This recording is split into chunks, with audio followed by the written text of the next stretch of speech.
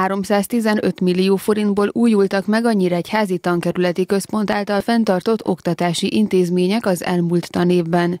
A központ sajtótájékoztatóján elhangzott, egy iskola belső tartalmi munkáján túl kiemelten fontos, hogy az intézmény felszerelt legyen, és megfelelő körülményeket tudjon biztosítani a diákok számára.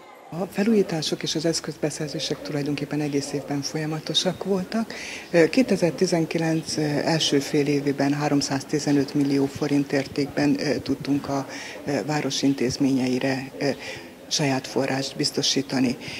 Mindezekkel a fenntartó Nyíregyházi Tankerületi Központnak az volt a célja, hogy diákjaink modern, esztétikus, 21. századi körülmények között tanulhassanak, és ezek az infrastrukturális fejlesztések gyakorlatilag a magas szintű oktatás szolgálatában álljanak. A beruházás többek között kiterjedt az iskolák külső és belső falburkolatainak felújítására, a nyilászárók cseréjére, a fűtőberendezések korszerűsítésére, valamint klímaberendezések telepítésére.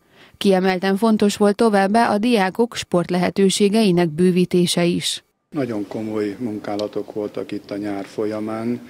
Az udvarunkon egy új térburkolatos részlet kialakítva, és egy modern burkolattal ellátott kosárlabdapályát építettek meg, illetve a mai nap folyamán már át is tudjuk venni azt a műfűves pályát, amit szintén a nyáron készítettek el a tanulóink számára. Azt gondolom, mint sportos iskola, ez nekünk nagyon fontos, hogy a sportlétesítményeink bővülnek és szépülnek.